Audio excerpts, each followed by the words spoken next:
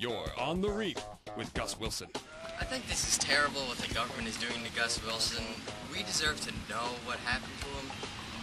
And I think as a viewer I should really understand the emotions and feelings that Gus Wilson had. And if no one's telling me, there's something missing. I want to know what happened to him. I mean, he's a person who deserves to share feelings and stuff. You're on the Reef with Gus Wilson. Squid Seekers, there's a new revolutionary device that will help you get closer to the squid. It's called the Z2 sonar. This thing's expected to be in stores next summer, but I've got some good news. Tonight on the Reef, you're gonna see firsthand how powerful the Z2 sonar is. What it does is now we can actually see squid mate on the beach. Let's turn it on. Look at all those Squid Seekers completely oblivious. The squid are mating right on the beach, under their noses, and they have no idea. I'll prove it to you by using the Z2 sonar. We'll catch them in the act.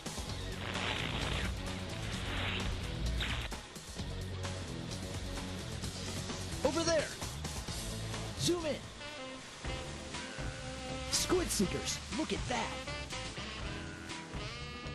You are looking at exclusive footage that's never been seen before. Squid mating. We are seeing it courtesy of a new high-tech device, the Z2 sonar. One more time. Let's take a look. That is unbelievable. Can you believe what we are seeing?